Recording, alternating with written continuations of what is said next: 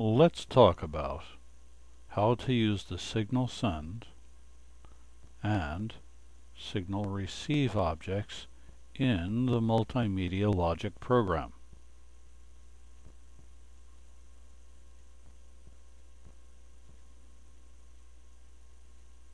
So we start off with a simple explanation of what are those objects. I'm going to draw an output device, and the output device is the signal sender. There it is. Bam, right there. Draw an input device and signal receiver. Bam, there it is.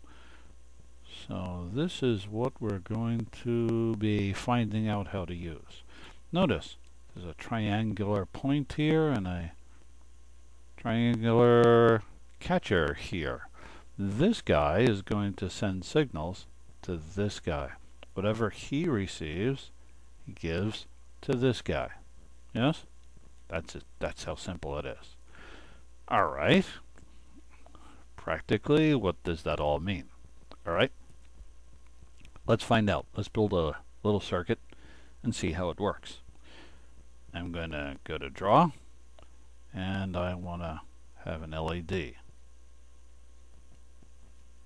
I want to also draw a control device. Let's say an AND gate.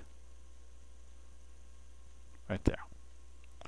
And now what I need is a switch here and here. Okay, good. Let's go to selector. Normally we would set this up as follows. We would have our guys connected like this, and like this, and like this. Oh, like so. And so we have an AND gate here, two switches here, and a LED here. Simulate this, run, and I turn this on, nothing. I turn this switch on, bam. Two inputs with a positive 1 on the input ends. I said that bad. An AND gate with two 1s on both inputs emits a 1 on the output, which goes directly to the LED. And the LED lights up. That's what we have so far. Simulate, stop. Now, I'm going to delete Mr. LED. And let me see if I can move this over just a little bit. Sure can. Alright.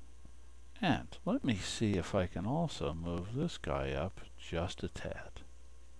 That's nice.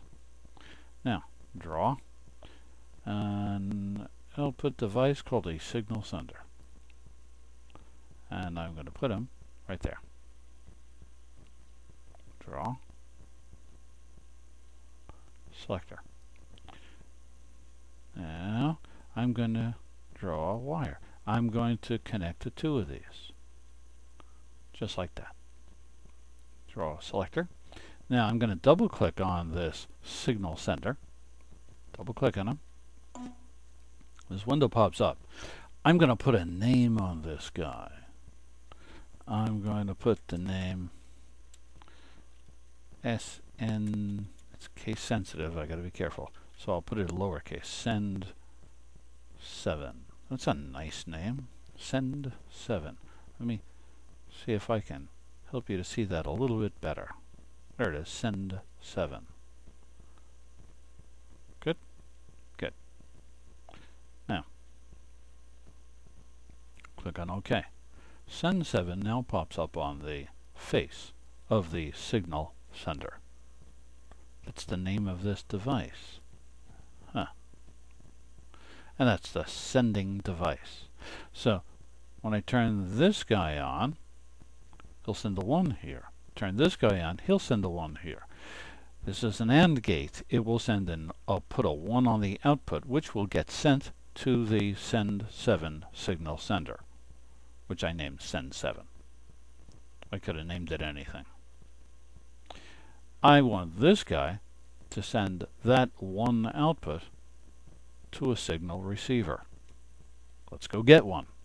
Draw, input device, signal receiver. Click here.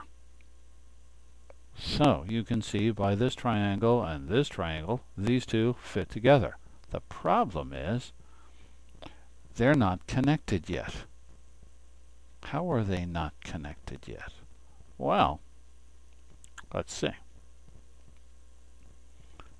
I double click on the signal receiver, double click, and the name of this guy is none.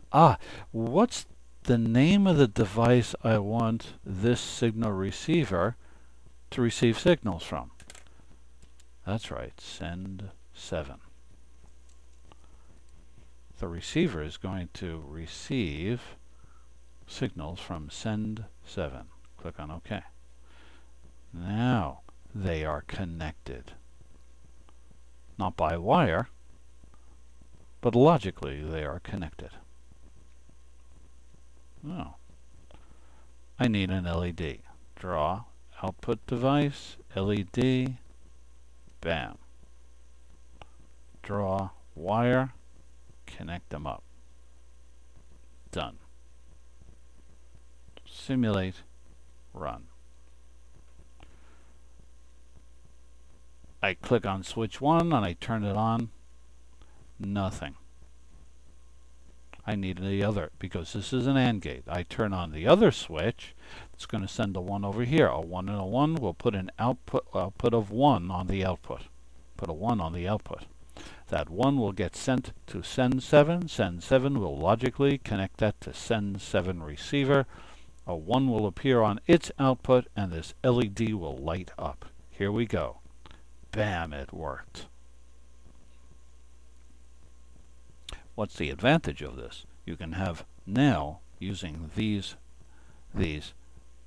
signal senders and signal receivers, a very, very large diagram encompassing a schematic encompassing multiple pages without, and it's intelligible without having wires all over the place. Okay. I gotcha. So simulate, stop. That's how you use the signal sender and the signal receiver.